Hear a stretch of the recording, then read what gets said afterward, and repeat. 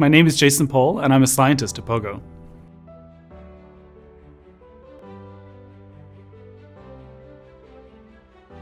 From its inception, POGO has posed a fundamental question. What is it that we need to know about childhood cancer to ensure the best possible long-term outcomes for patients and their families?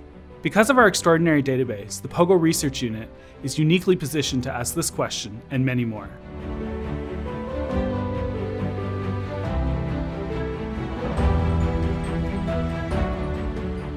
The stuff I'm doing is I'm taking the POGONIS database, the POGO database information we've been collecting on patients who've been diagnosed and treated since 1985, and we're linking it to the Canadian tax files at Statistics Canada in order to follow families over time to see what their financial health has been like. And we know early on in the diagnosis that often one parent will leave work to help support that child. We know that that is a large financial hit for the family.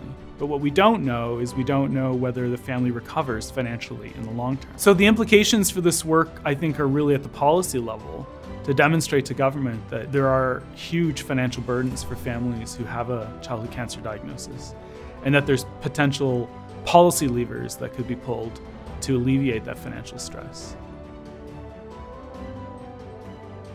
Donations from the private sector help drive POGO's research agenda forward and ensure that young investigators have the resources they need to succeed as pediatric cancer researchers.